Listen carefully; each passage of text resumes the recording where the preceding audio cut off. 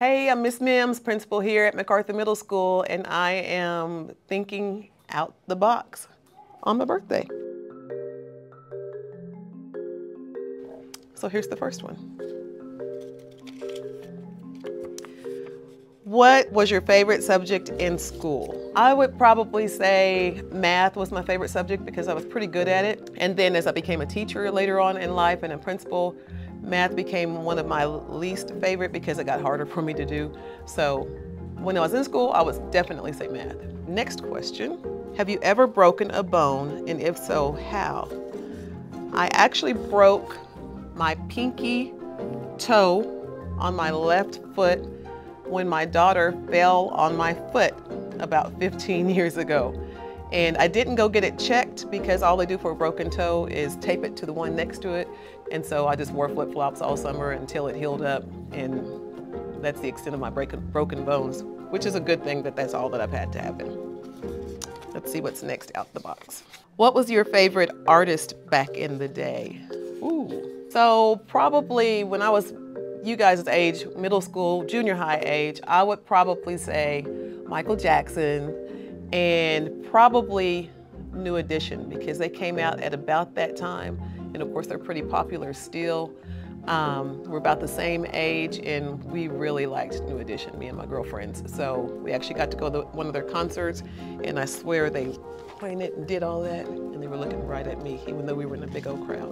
What is your favorite clothing brand and why? So when I wear dresses or jeans, and I wear a lot of dresses to school, it's usually from Old Navy. It's just easy to shop there and it's pretty inexpensive. But as far as athletic gear, I'm an Adidas girl. I wear a lot of Adidas. It's just my favorite. It's comfortable.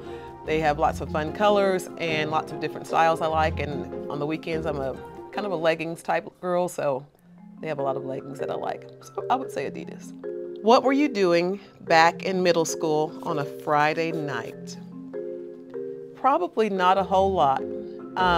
Slumber parties with friends, and at the time when I was growing up in Lawton, when I was in junior high, we had the skate arena, and we would go there on Friday and Saturday nights. Our parents would drop us off, or we'd carpool with others, and then they'd come pick us up probably like 10 o'clock, not too late, and we'd go home for the night. So probably skate arena and just hanging out with friends.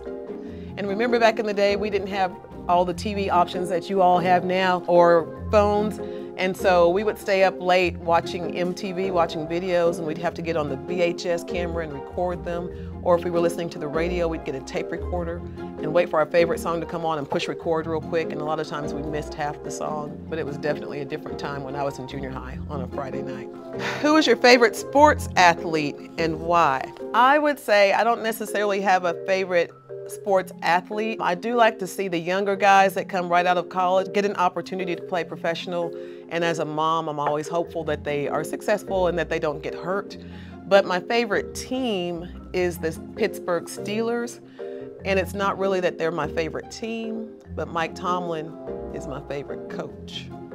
So I would say he's not my favorite athlete, but he's definitely my favorite coach. One day I'll get to tell him that. Let's do two more. Sound good? What did you used to do after school back in middle school or high school? So in high school, I had a car. In 11th grade, I got a car. And we literally just hung out, pretty much like you all do now, except minus the phone and technology. We would go to each other's houses. We went to football games. We went to basketball games. We did our homework. And really, that was the extent of it. In those days, I say it like it was a long time ago, but I guess it was about 40 years ago.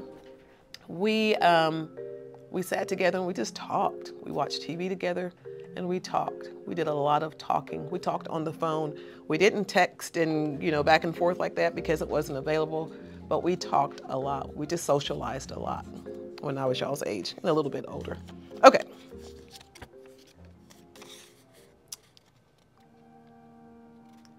Who's your hero? Y'all know I'm a crier and I'm already tearing up. I don't know why.